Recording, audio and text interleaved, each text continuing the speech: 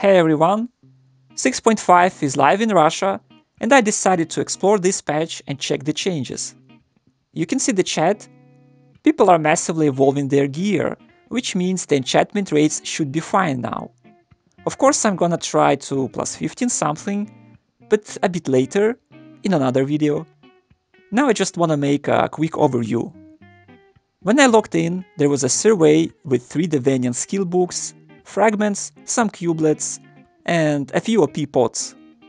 That's a good way to cheer up the players. I checked database and those chests, they do not contain the new skills, which is pretty fair, I think. Speaking of Devanian skills, I noticed the price in Gold Sand Shop dropped from 200 to 50 gold bars. Also, transformation contract costs around 6 million now. But one of the most interesting things I saw is the modified honor point system. From now on, there will be seasons, which reset every month. And when the season ends, the most active participants will receive these items, which look like medals. Seems nothing special, however, if we check the database, there is info those medals can be exchanged for legendary enchantment stones. And I'm really impressed with the amount. I did check Iron Power Book as well, and in Korea, those medals were exchanged for kuna. There is no doubt enchantment stones is a much better replacement. However, there is a downside.